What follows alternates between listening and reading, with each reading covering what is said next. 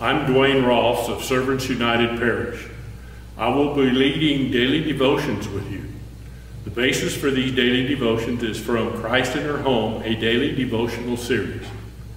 The Bible readings are from the Revised Standard Version. The reading for Thursday, June 25th, is found in Galatians, the 5th chapter, verses 2 through 6. Now I, Paul, say to you that if you receive circumcision, Christ will be of no advantage to you. I testify again to every man who receives circumcision that he is bound to keep the whole law. You are severed from Christ, you who would be justified by the law. You have fallen away from grace. For through the Spirit, by faith, we wait for the hope of righteousness. For in Christ Jesus neither circumcision nor uncircumcision is of any avail, but faith working through love. The word of the Lord. Faith active in love. The only thing that counts in faith working through love. Verse 6.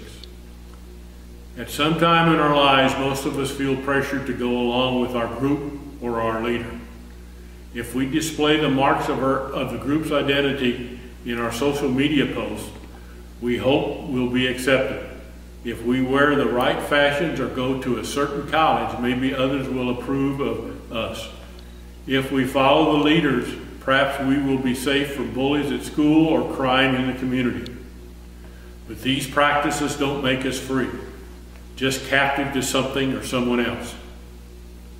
For freedom Christ has set us free, says Paul, verse 1. Then he warns the followers of Christ not to accept circumcision or uncircumcision, outward signs, as guarantees of security or acceptance. Those marks count for nothing. What makes all the difference is faith working through love. The gracious, self-giving love of God in Christ Jesus is the ground of our confidence and the source of our freedom to love our neighbor as Jesus has commanded. Let us pray. Holy Spirit, free us to set our hope on your love in Christ Jesus, our true Lord and Savior. Amen. Please join me in the Lord's Prayer. Our Father who art in heaven, hallowed be thy name. Thy kingdom come, thy will be done, on earth as it is in heaven. Give us this day our daily bread, and forgive us our trespasses as we forgive those who trespass against us. And lead us not into temptation, but deliver us from evil. For thine is the kingdom, and the power, and the glory, forever and ever. Amen.